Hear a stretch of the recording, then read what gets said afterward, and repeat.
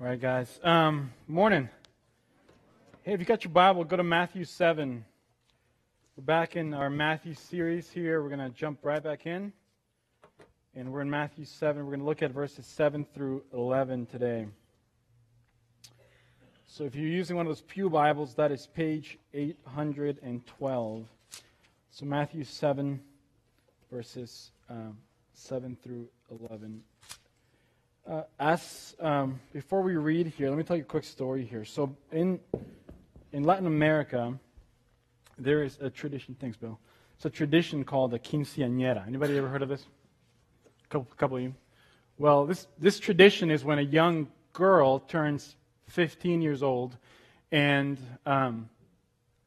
this seems to be the cultural and traditional moment when they believe that she goes from being just a girl and she becomes a woman.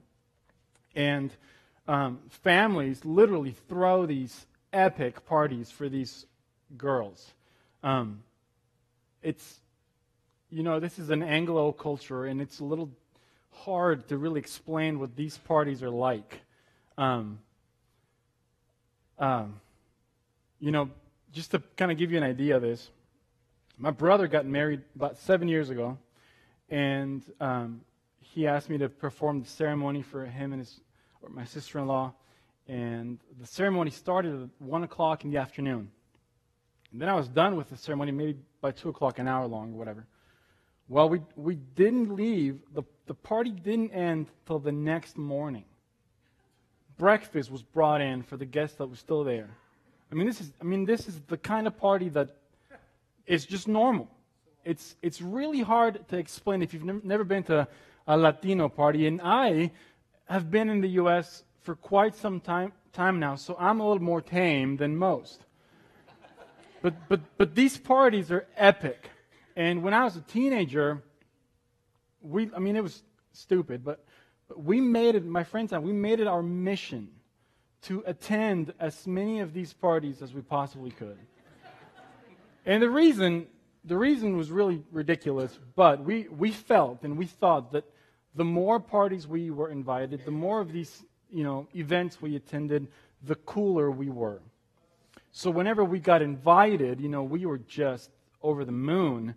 And when we weren't sure if we were going to be on the list, we had issues. We had to have interventions. So our friends, we'd get together and we would try to figure out who knew the birthday girl better or who knew the friends best, so we could try to convince the birthday girl to get us on the list so we could get the invitation. It was really dumb, but these invitations, really, it's, again, all we could think about is we need to get invited to this party because they were just so good. And these invitations were just so special, so important to us that we would do anything it took to get one of these invitations. Well, what is the greatest invitation that you've ever received? It could be a wedding, it could be a birthday. What is it? Well, today, as we look at Matthew 7, we're going to read about this invitation that Jesus makes to us, His children, that literally is outside of this world unbelievable. But before we read it, I want you just to stop and consider for a moment that God, who is infinitely strong and He can do whatever He wants, that God who is infinitely righteous so that He always does what is right, that God who is perfectly good so that everything He does is good, and that God who is perfectly wise so that He always knows what is right and good, and that God who is infinitely and perfectly loving so that everything He does is for our good.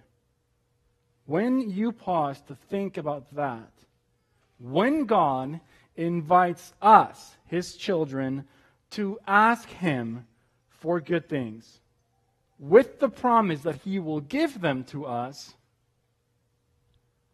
it's just incredible. What an invitation. So, We're going to read our text, so if you can, stand with me. We're going to read and then we're going to pray. We stand because we want to honor God's word. So let's read Matthew 7, verses 7 through 11. And it says this: Ask, and it will be given to you. Seek, and you will find. Knock, and it will be open to you. For everyone who asks receives, and the one who seeks finds, and to the one who knocks it will be opened. Or which one of you, if his son asks him for bread, will give him a stone? Or if he asks for fish, will give him a serpent? If you then, who are evil, know how to give good gifts to your children, how much more will your Father, who is in heaven, give good to those who ask him? Well, let's pray. Father, again, we thank you for your word. Your word is true. Your word is powerful. Your word is perfect. We treasure your words, God, and we pray today that you would speak,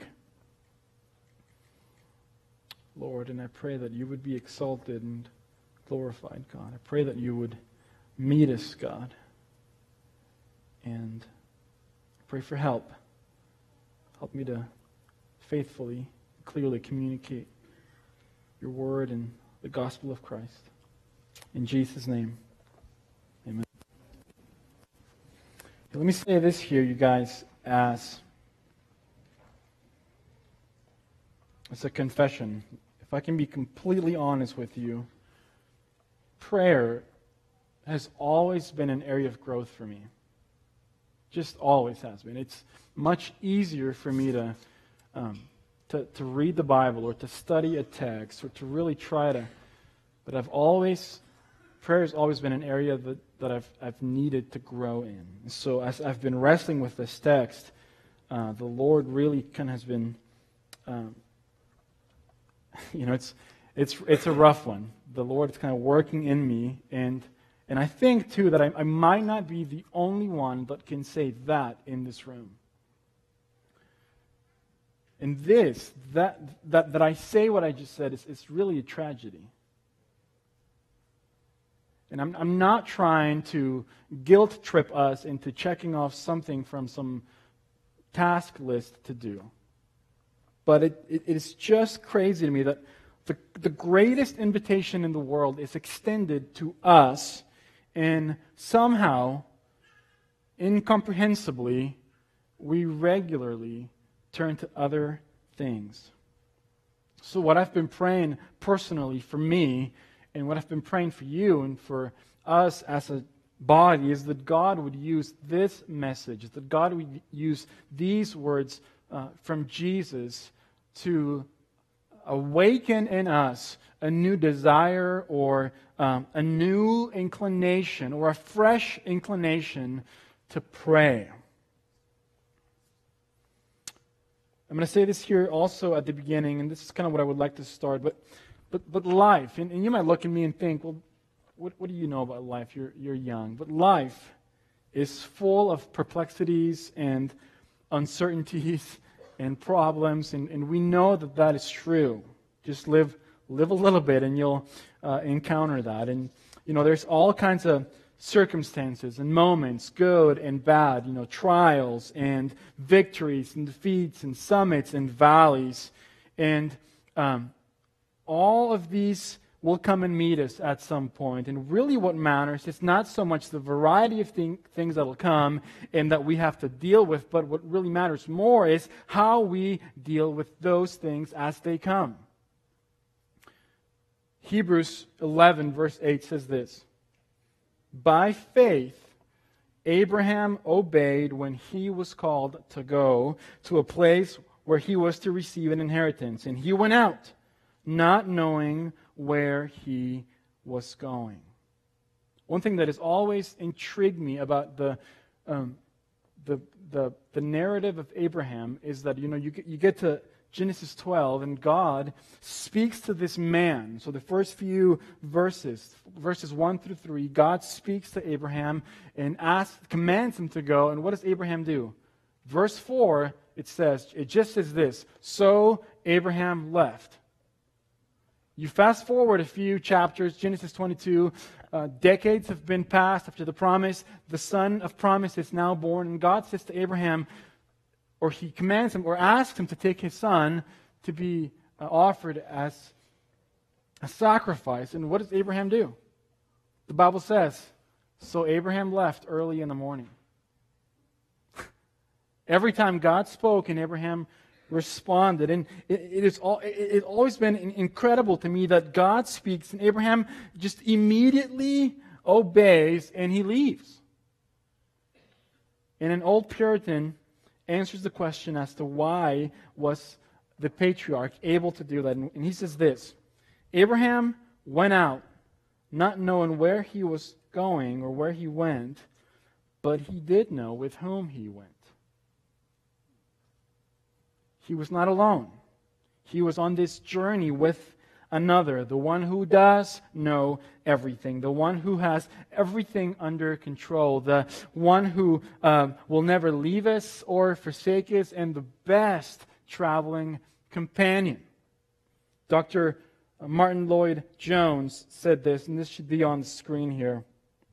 It says this, the Lord does not promise to change life for us. He does not promise to remove difficulties and trials and problems and tribulations. He does not say that He is going to cut out all the thorns and leave the roses with their wonderful perfume. No. He faces life realistically and tells us that there are things to which the flesh is heir and which are bound to come. But He assures us that we can so know Him that whatever happens, we need never be frightened. We need never to be alarmed. He puts all of this in this great and comprehensive promise. Ask, and it shall be given. Seek, and you shall find. Knock, and it shall be opened. He's always there. So what I'm going to do this morning is two things. First, I want us to look at the text, and I want us to look at 8 encouragements to pray. And then I want to answer this question because we've got a challenge with this promise. So how should we understand this promise that we will receive when we ask, we will find when we seek, and we're going to have the door opened when we knock? So 8 encouragements to pray, and then we've got to address how should we view this promise? How should we understand this promise? Because it's a challenge. So let's start. 8 encouragements to pray. Number 1, if you're keeping notes, it's all going to be on the screen here. So number 1, the first encouragement to pray, why we should have confidence, why should we do this, is that Jesus, the Son of God, invites us to pray. Nobody else, but it's Christ Himself inviting us to pray. And so Jesus 3 times invites us to pray, or really 3 times He commands us to pray, to ask Him for what He needs. And it's the number of times, it's the repetition that really should get your attention. Look again at verses 7 and 8. It says this, ask, and it will be given to you. Seek, and you will find. Knock, and it will be open to you. For everyone who asks receives, the one who seeks finds, and the one who knocks, it will be open. So Jesus says it in verse 7, and then verse 8 comes and He repeats what He just said again, and the second time He says it just comes a little bit stronger. And the repetition is meant to say, I mean this. Jesus is saying, I mean this. I want you to do this. Ask your Father for what you need. Seek your Father for help. Knock on the door of your Father's house, and He will open and give you what you need. So ask, seek, and knock. I invite you 3 times because what? I really, really want you to enjoy the help of your Father. So the first encouragement is that Jesus invites us to pray, and He repeats it in a strong way, and the repetition should say, I mean this. And if the Son of God means something, He means something, and you can hang your hat on that. The second encouragement to pray is this. Jesus, again, the Son of God, not only invites you to pray and commands you to pray, but He makes promises to you if you pray. So what's more amazing than the 3 invitations that He repeats are the 7 promises you find in the text. Look again, verses 7 and 8. Ask and it will be given to you. Seek and you will find. Knock and it will be opened to you. For everyone who asks receives. The one who seeks finds. And to the one who knocks it will be open. And then at the end of verse 11 it says this. How much more will your Father who is in heaven give good things to those who ask Him? 3 invitations, 7 promises. It will be given to you. You will find. It will be open to you. The asker receives, the seeker finds, the knocker gets an open door, and your Father will give you good things. And the point of these promises, again, is to say to us, His children, be encouraged to come. Pray to Him. It's not in vain that you pray. God is not messing with you. He listens and He answers. He gives good things when you pray. So be encouraged, pray often, pray regularly, and pray with confidence. So you've got 3 invitations, 7 promises. Number 3, and I hope this makes sense, the third encouragement is that God makes Himself available at different levels. And let me try to explain what I mean by that. So Jesus encourages us not just by the invitations and the promises, but it's the variety of invitations that also kind of should get our attention. In other words, God, your Father, stands ready to respond in a positive way when you find Him at different levels of accessibility. Let me explain that. So, ask, seek, and knock. And if a dad, if my son is present there with me, he can ask me for what he needs. If the dad is somewhere in the house but not seen, then the child or the son will go and look for the dad, and when he finds him, will ask him for what he needs. But if the child finds the dad behind a closed door of a room or an office, the child will knock to get what he needs. So there's this element of persistency, but the point seems that it doesn't matter whether you find God immediately, close at hand, almost you can touch Him with His nearness, or it's hard to see, and even with some barriers in between. Have you ever felt that way? That it just doesn't, there are moments when you feel like God is there, and then others that you can hardly even see Him, or is He even there listening to me? Well, either way, He will hear you. And He will give you good things. Why? Because you looked to Him and no other.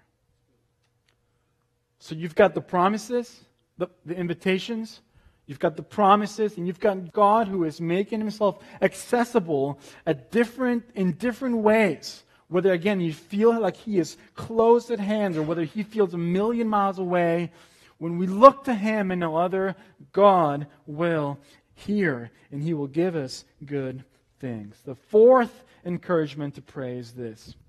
Everyone who asks receives. So Jesus encourages us by making it explicit in the text that everyone who asks receives, not just some or a few, but everyone. Look at verse 8.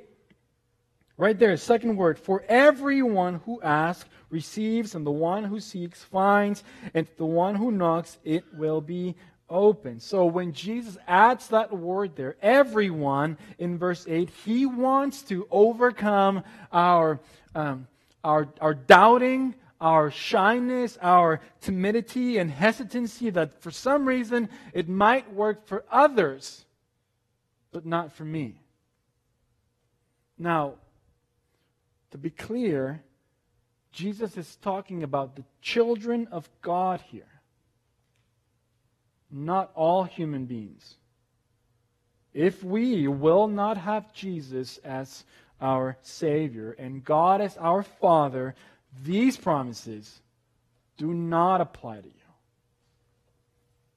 And to become the child of God, or a child of God, you must receive the Son, Christ, who gives us the authority for adoption, as John 1:12 says. They are who these promises are for, the children of God. For those who receive Christ, every one of them who asks receives good things from their Father. And the point is that none of the children are excluded. All are welcome to come. Martin Luther said this about this idea, and this is in your bulletin. It's the quote that you find there. It says this: "He knows that we are timid and shy, that we feel unworthy and unfit to present our needs to God. We think that God is so great and we are so tiny that we do not dare to pray. That is why Christ wants to lure us away from such timid thoughts, to remove our doubts and to have us go ahead confidently and boldly. Everyone who asks receives."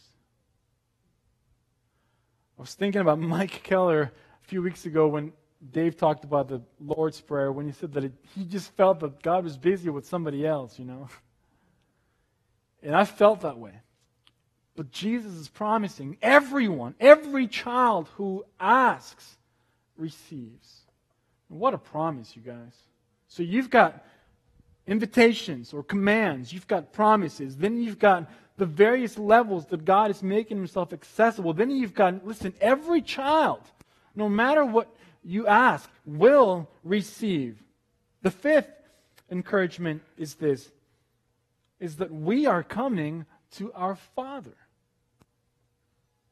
When we come to God through Jesus, you are coming to your Father. Look at verse 11. "If you then, who are evil, know how to give good gifts to your children, how much more will your Father who is in heaven give good things to those who ask Him?" And the word Father was never, ever just a label for Jesus. It is one of the greatest truths. God is your Father, and the implication of this is that He will never, never, never give us what is bad. Ever. He is our Father. And this goes right into the sixth implication, because not only is He your Father, but look at what Jesus adds. Our Heavenly Father is better than your earthly father. Jesus encourages us again to pray by showing you that your Father in heaven is better than our earthly father, and far more certainly will give good things to us than they do or did. There's no evil in our Heavenly Father like there is in us earthly fathers. Now, this is very blunt, but true. Again, look at verse 11. "If you then," look at right there, "who are evil." Jesus could have used a whole bunch of other words. "If you then who have issues, if you then who are weak, if you then who struggle, if you then who are evil, know how to give good gifts to your children, how much more will your Father in heaven give good things to those who ask Him?" So we know and are aware, and Jesus was aware and knew for sure, that us earthly fathers are sinful. And so He goes beyond just saying that you're coming to your Father, and He says that God, the Father, is always better than our earthly father, because we are evil and God is not. Again, very unflattering here. very blunt. And this is a clear instance in Jesus' belief on the universal sinfulness of man. We are evil. And the disciples who are in the crowd, Jesus assumes that they are evil as well.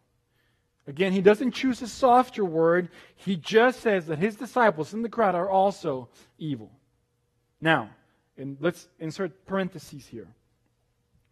Friends, don't ever limit your understanding of the fatherhood of God to your experience with your own earthly father. Rather, take heart that God, your Father, has none of the sins or limitations or weaknesses or hang-ups of your earthly father. And the point that Jesus is making is this. Even earthly sinful fathers usually have enough common grace to give good things to their kids. Now, there are terribly abusive fathers, but in most places of the world, fathers are jealous for the good of their kids, even when they aren't sure what is good for them. But God is always better.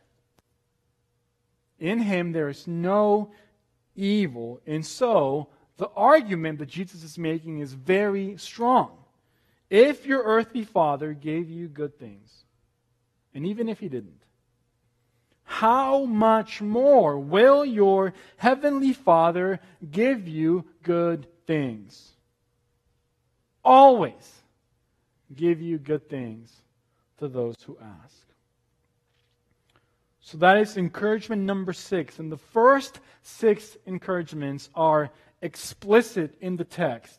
The last 2 are implicit. So you follow with me here. The 7th encouragement is this. We can trust the goodness of God because He already made us His children. Let that just sink in for a second. God will give you good things as His son or daughter because He already gave you this gift of becoming a child of God. St. Augustine said this, "For what would He not now give to sons when they ask, when He has already granted this very thing, namely that they might be sons?" Being a son of God is a gift that we receive when we come to Christ and put our trust in Him.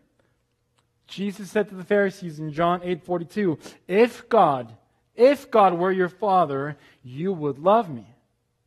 But God is not their Father.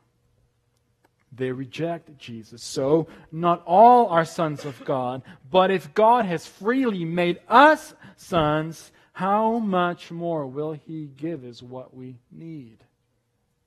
And the last encouragement, again, this is implicit from the text, is that the cross is the foundation of prayer. In these words that Jesus is saying, implicitly we see the cross of Christ as the foundation and for all answers to our prayer. And the reason is this. He calls us evil, and yet He says what? We are also children of God. How can it be that evil people are adopted by a holy God? How can we presume to first be children, let alone ask and expect to receive, and seek and expect to find, and knock and expect the door to be opened? You know how? The cross. Jesus gives this answer several times in the Gospels. Look at Matthew 20, verse 28. He says this, "The Son of Man came not to serve, but to serve, and to give His life as a ransom for many." He gave His life to ransom us from the wrath of God, and then put us in the position of what? Children, who only receive good things from our Father.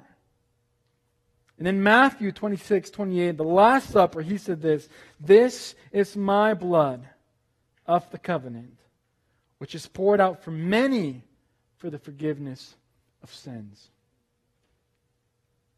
We're going to have communion in a little while, but because of the blood of Jesus, our sins can be forgiven when we trust in Him. And this is why, even though Jesus calls us evil, we can be the children of God and count on Him to give us good things when we ask. The death of Christ is the foundation for all the promises of God and all the answers to prayer that we ever get. Now, when we pray, we always say in Jesus' name, and the reason is this: everything depends on Him. So you've got 8 encouragements to pray, 8 confidences, or 8 reasons to pray. 6 explicit in the text, 2 implicit. Now, there is, like I said, a challenge with this text, and it's a big question that we have to answer. And the question is this: how should we understand these promises? Does this mean that we will get, as children of God, everything we ask for? Does this mean that every time we ask for something, are we going to get it? And the context here is sufficient to answer this question. And we're going to unpack this just for a moment. No. We do not get everything we ask for. We should not get everything we ask for. And we would not want to get everything we ask for. The reason I say that we should not is because, in a way, we would become like God if every time we ask for something, God gave it to us. We should not be God. God should be God. And the reason I say, it's not like God is a genie in a bottle. He is the God of heaven. God is not Santa Claus. He is the God of heaven.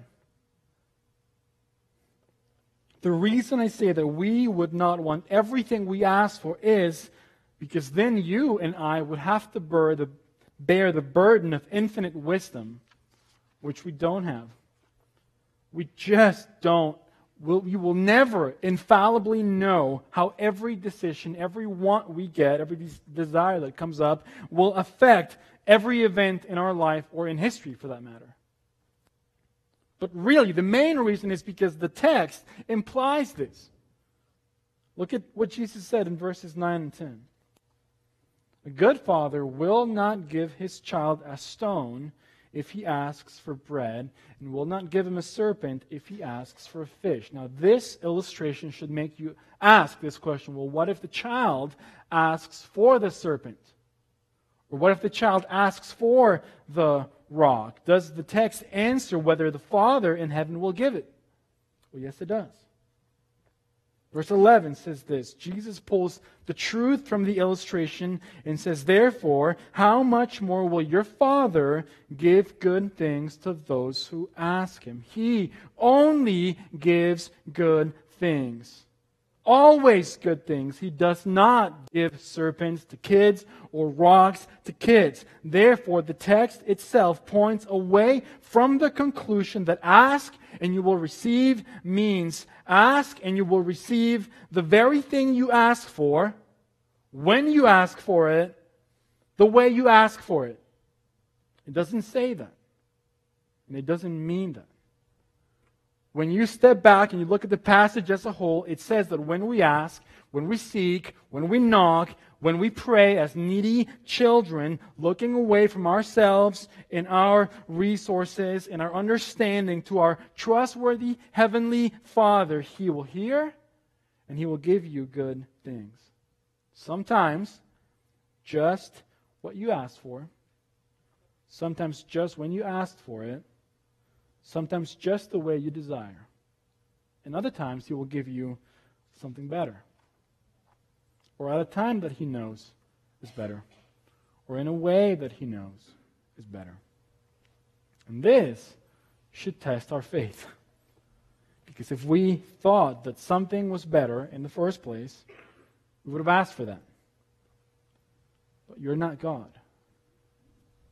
We're not infinitely strong. We are not infinitely righteous, or infinitely good, or infinitely wise, or loving.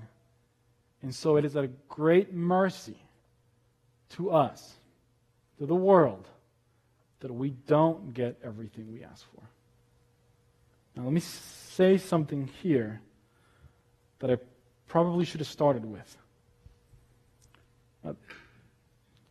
It should raise the question too, to think, why did Jesus say these words here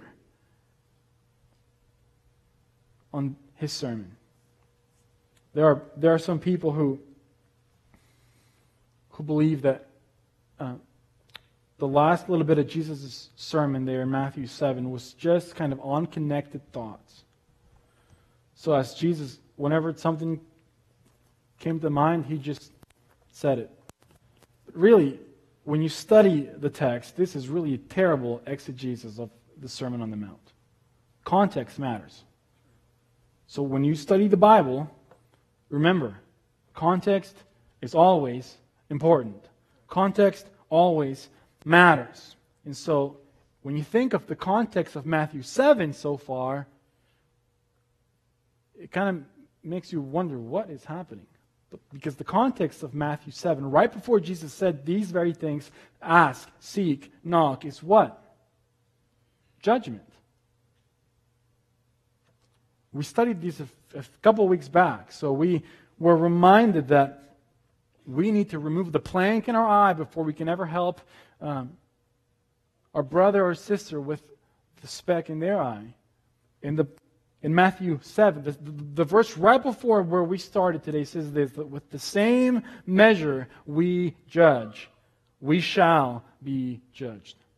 This should remind us that one day we will stand before a holy God and give an account.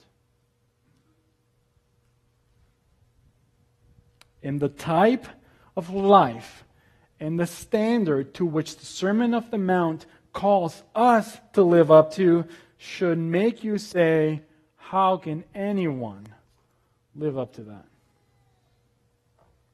Well, we need help. We need grace. We need Christ. And the answer then is this. We seek. We knock. We ask. We should thank God for this connection, because when you stand face to face with the glorious gospel of Jesus, we must feel undone and unworthy, and we should ever be aware of our need and that we desperately, daily need grace and mercy. And again, here's the answer, and the supply is always available. So we ask, we seek, we knock. So church, take Jesus at His word. Dr. Jones also said this, and this is on the screen, and this is really good. And it speaks to the things that we should be asking for, the things that we should be seeking, and the things that we should be knocking about. So this is what he said. It says this: asking and seeking and knocking does not mean that if we ask for anything we like, we will get it. What it means is this: ask for any of these things that are good for you. That is, for the salvation of your soul. You're conforming to Christ's likeness and ultimate perfection. Anything that brings you nearer to God and enlarges your life and is thoroughly good for you, and He will give it to you.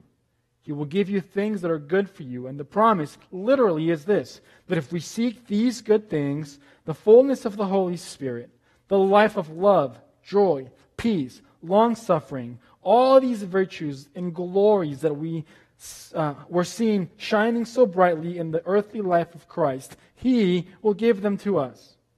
If we really want to be more like Him and like all the saints, if we really ask for these things, we shall receive. If we seek them, we shall find them, and if we knock, the door shall be opened unto us, and we shall enter into their possession. The promise is that if we ask for good things, our Heavenly Father will give them to us. Let me finish with this. John Piper said this: prayer causes things to happen that wouldn't happen if you didn't pray. Let me say that again.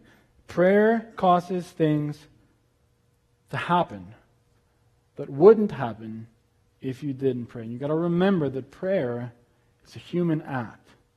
But it's a human act that God ordained and that He delights in. Because what? It reflects the dependence of His creatures upon Him.